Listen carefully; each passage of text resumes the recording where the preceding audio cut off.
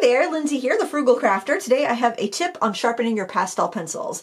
And what I have here is a handheld sharpener. This happens to be a pastel and charcoal sharpener from Derwent.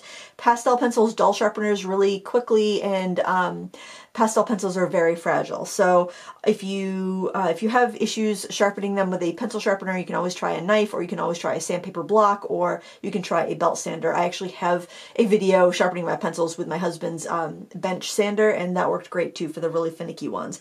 But if you got a pretty reliable pencil, this is going to work well with your regular pencil sharpeners, and all you need to have is an ashtray. I picked this up at a thrift store or an antiques market.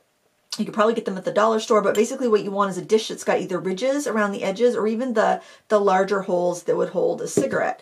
I don't smoke, but this is a great use for an ashtray. So what you're going to do is you're going to put your pencil either on the one of the higher ridges, the flutes on your bowl, or on the cigarette holder part.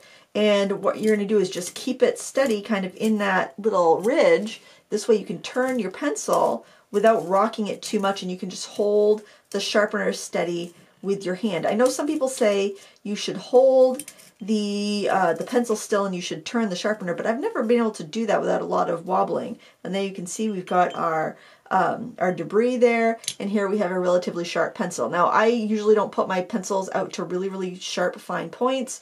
You know, you certainly can, you just got to be careful. I think at that point when you're getting down to just shaving off the charcoal itself or the pastel itself, then I will kind of go slowly and just kind of look and go until I get to that point where I really like it. I mean, you could do that even holding it into the flutes on the ashtray. So it just kind of steadies your hand, especially if you have like a tremor or anything like that, which would cause you to rock your pencil when you're sharpening. All you need is an ashtray and a handheld sharpener.